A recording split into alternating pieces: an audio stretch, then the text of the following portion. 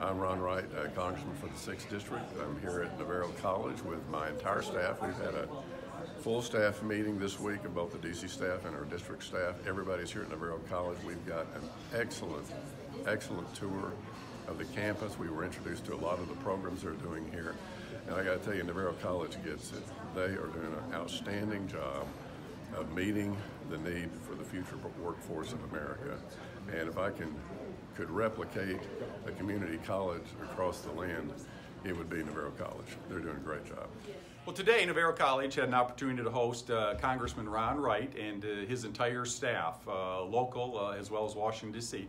And the primary opportunity was to share with him the community involvement of Navarro College and the focus on the workforce. And so specifically, we shared some of our specialty programs, the John Deere program, our petroleum energy program, allied health, so that encompasses our nursing, PTA, OTA, and the breadth and depth of our career tech and educational program opportunities as well. We also shared the partnerships we have with our ISDs in the area as well, and a little bit of discussion on the importance of the socioeconomics in relation to workforce.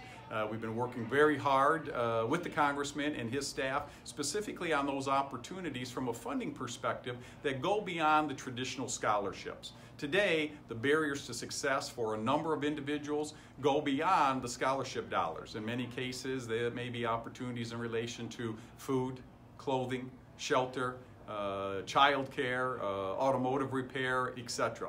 All those opportunities for a certain profile of our students can be barriers to success. So partnering with the Congressman and his staff will provide us great opportunities to expand what we can do that best serves the communities that Navarro College is committed to serving.